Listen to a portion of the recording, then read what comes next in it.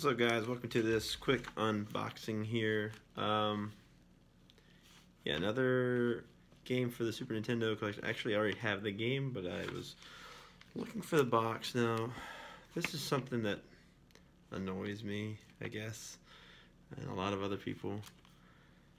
Why are you sending a box inside of a bubble mailer?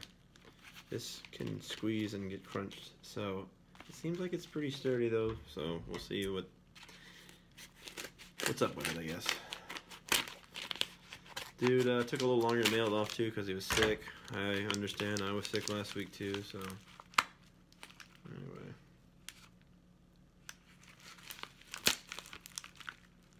Alright, I'm not sure what's holding this together here.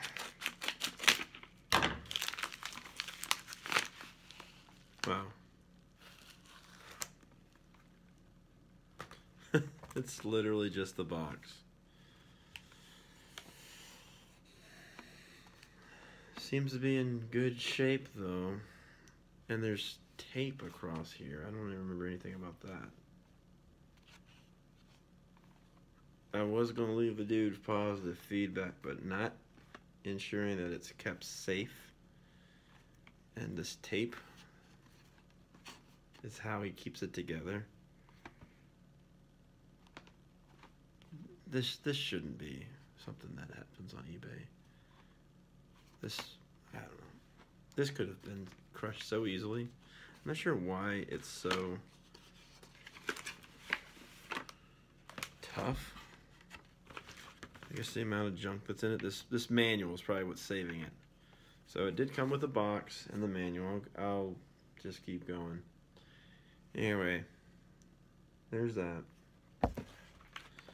And it did come with a copy of the game, which I already have the game, so this was like around 75 bucks, I believe. Just buy it now, plus some shipping. Yeah. I'm not deep leaving the guy positive feedback, though, for just shipping off in a bubble mailer. That's just crazy. Anyway, I'm going to get some money back from selling off the cart. And, yeah.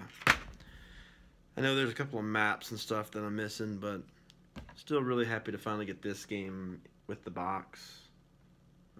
Whether I can get all this tape off it, I don't know, but we'll see.